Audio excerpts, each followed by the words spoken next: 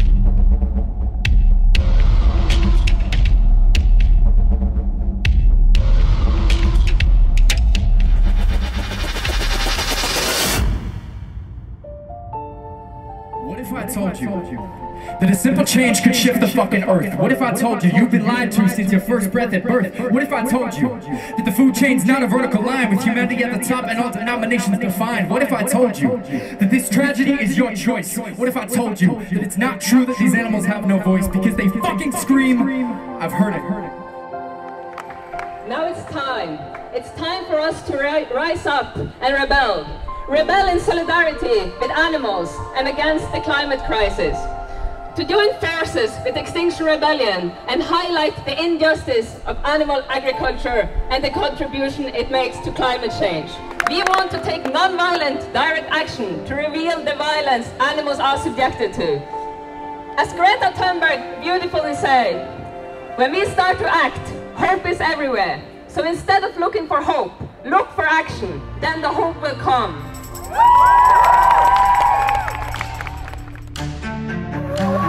Animal liberation! Now!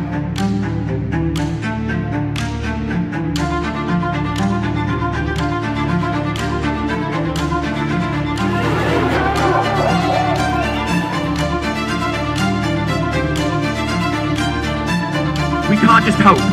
We can't just dream. We can't just wish. We can't just have faith. We must act.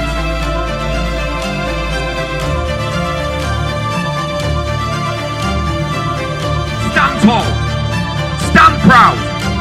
Stand together just as you have today. Never lose hope.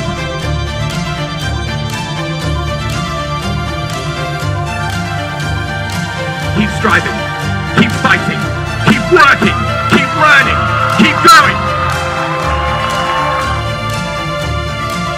Now don't be afraid to close your eyes and dream of a better world.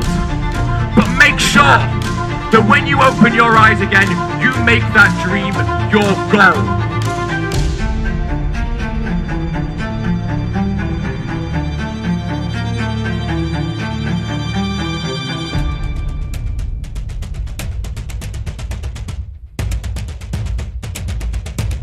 We cannot end the climate emergency without first declaring the animal emergency.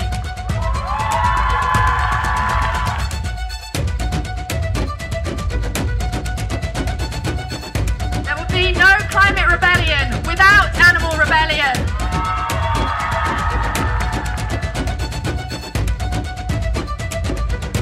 It is our duty to raise the alarm and rebel. We say, act now!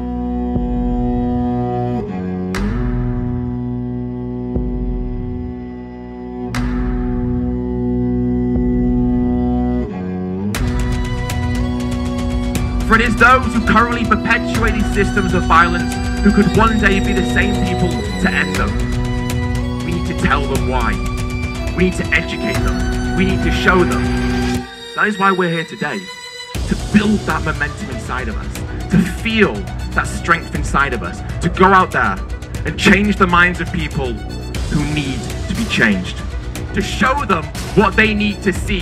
To make them listen to the noises that they need to listen to. And to make them aware of what it is they've desperately tried to hide from. We show them what they don't want to see. We show them the truth.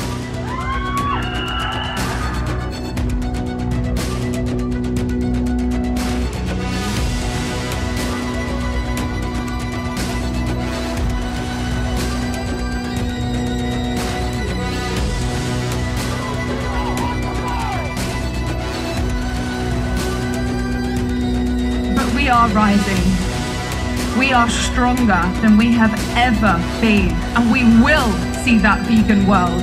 Because we will not stop until we make it happen.